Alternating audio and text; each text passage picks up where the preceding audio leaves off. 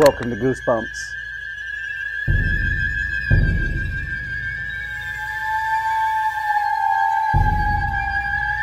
Hello, my Goosebump fans. It's time for chapters 21 and 22 of R.L. Stine's Slappy World.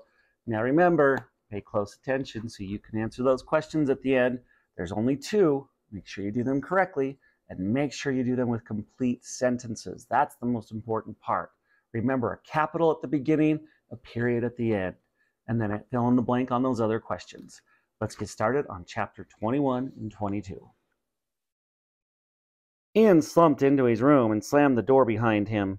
"Shut up! Shut up! Shut up!" he cried. But Slappy wouldn't stop giggling.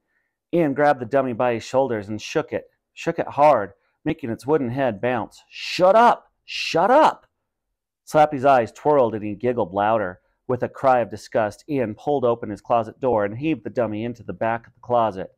Slappy bounced off the wall and folded himself over. Sprawled in a pile of dirty t-shirts and jeans, he finally stopped his annoying laughter. Ian gripped the closet door handle tightly and stared at the dummy for a long moment. "Are you going to sit up now? Are you going to talk to me? Are you going to get me in more trouble? Why are you doing this to me?" Ian realized he was trembling, his whole body shaking in fear. The dummy was alive, and he was the only one who knew it. No one believed him. No one. He was alone here with this creature. The dummy didn't move, not a twitch. It remained folded over on itself on the closet floor. Ian shut the closet. He made sure it clicked securely. "I wish I had a lock on this door." He began to pace back and forth across his room. He held his hands tightly clasped in front of him. He couldn't stop trembling, couldn't stop the shudders that rolled down his back.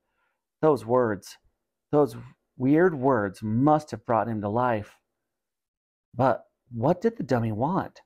Just to embarrass him in front of his family? To get him in trouble? "I should have known something was wrong with this dummy just from the evil grin on its painted mouth," Ian told himself. "Dad should have known better. Someone sent Dad the dummy with no return address. Of course they didn't put on a return address. They didn't want it back." Ian shuddered again. He didn't want the dummy either. But how could he get rid of it? He was going to need help. So first, he had to convince everyone that he was telling the truth. He had to prove to them that the dummy was alive. He suddenly felt weary, worn out. He glanced at the clock above his desk. Half an hour past his bedtime. Could he sleep?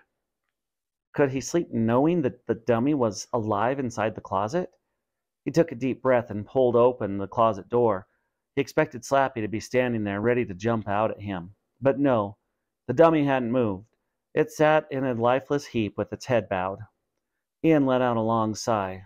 Once again, he carefully closed the door, making sure it clicked tightly. Should he put a chair or something heavy to block it? Ian yawned. He was suddenly too sleepy to think about it. He pulled off his clothes and tossed them on the floor. Then he found a pair of pajamas in his dresser drawer and tugged them on. A warm breeze ruffled the curtains at his bedroom window. He heard a car honk somewhere in the distance. He climbed into bed and pulled the covers up to his chin. Ian fell asleep as soon as his head hit the pillow. How long did he sleep? Not very long. He was awakened by a thump and scraping sound. Huh? Ian sat straight up, blinking himself awake. He realized it wasn't morning. He could see a sliver of a moon in the night sky. He heard another thump, a bump.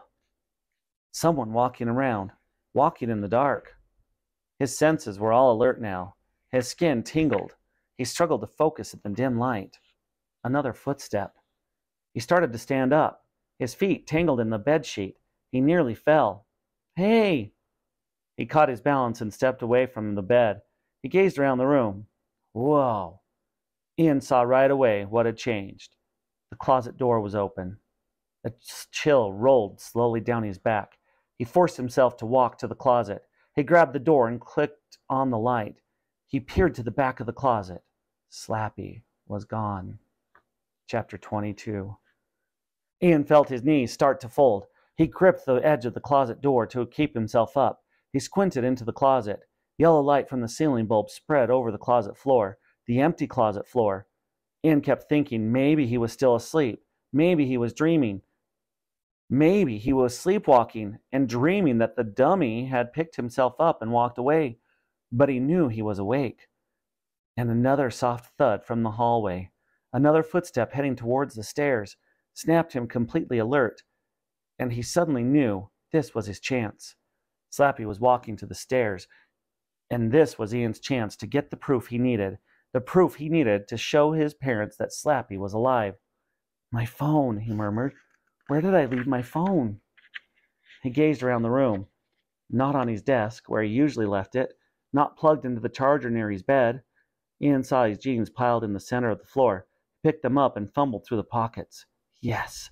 He grabbed the phone in his trembling hand and pushed the camera icon. Ready. Ian stepped into the hall. A dim night light at the floor cast a pale cone of light over the wall. No one was there. Slappy must be making his way down the stairs. Holding his breath, Ian tiptoed over to the soft carpet, hurrying to the stairway.